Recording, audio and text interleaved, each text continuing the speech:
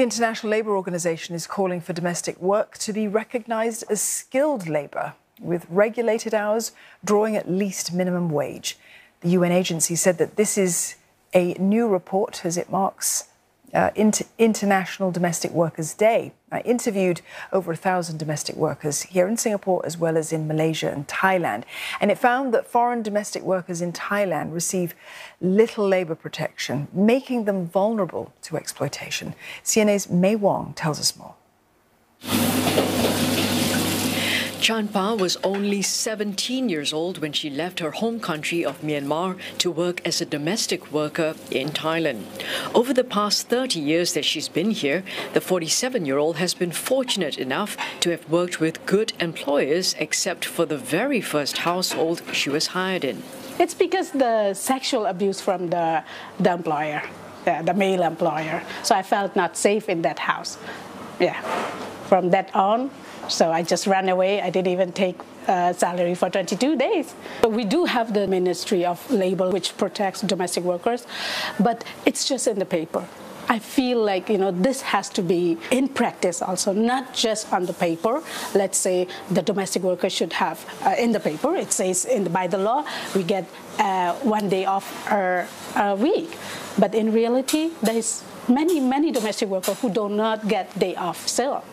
And then minimum wage, it's not applied to our domestic workers. Apart from the 1 day off a week, Thai law also entitles migrant domestic workers to paid sick leave days every year. However, they're excluded from national labour laws such as social security schemes, relevant compensation, and the ability to negotiate wages like workers in other sectors. Chanpa is working in Thailand legally and therefore knows her rights, and also is signed up to important schemes such as having proper health insurance. But there are thousands who are not working in Thailand legally and therefore do not know their rights and also are afraid of getting deported. Therefore, workers like her are trying to speak up on their behalf in order to have the authorities pay more attention to this group of workers and also to offer them more protection, because they do contribute significantly to the Thai economy. This echoes the call being made this year by the International Labour Organization. The UN agency says that tens of millions of domestic workers employed in homes around the world are at the foundation of society's well-being. There are no businesses, there is no accumulated wealth, there is no profit without domestic work.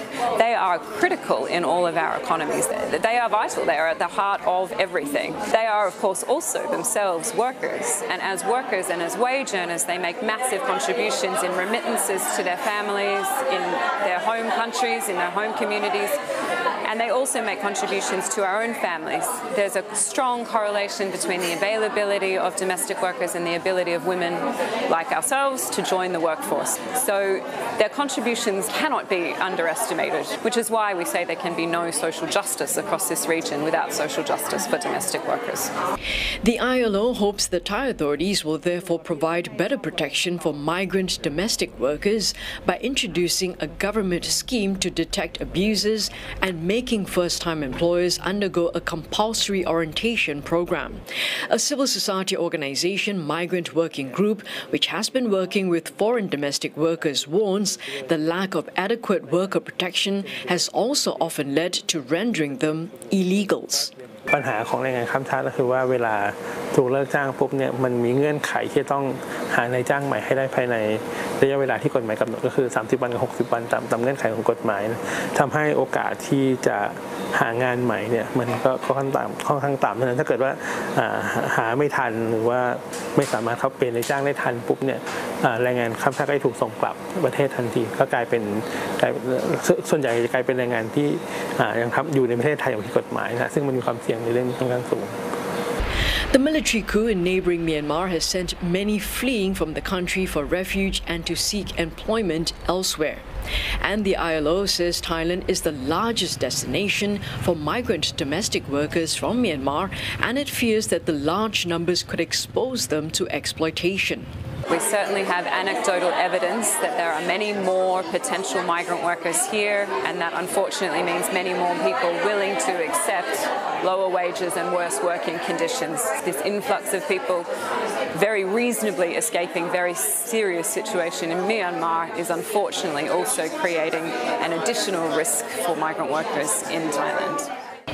In all, Thailand is home to at least 2.7 million documented migrant workers from countries such as Myanmar and Cambodia. Almost 128,000 of them are legal migrant domestic workers. Thai authorities are planning to amend some laws to offer more protection to foreign domestic workers, such as stipulating working hours and for them to receive at least minimum wage. The government tells CNA that it does recognize that more can be done to better protect migrant domestic workers. With the new government expected by August, it's hoped the next administration will accelerate the long overdue reforms for foreign domestic workers. May Wong, CNA, Bangkok.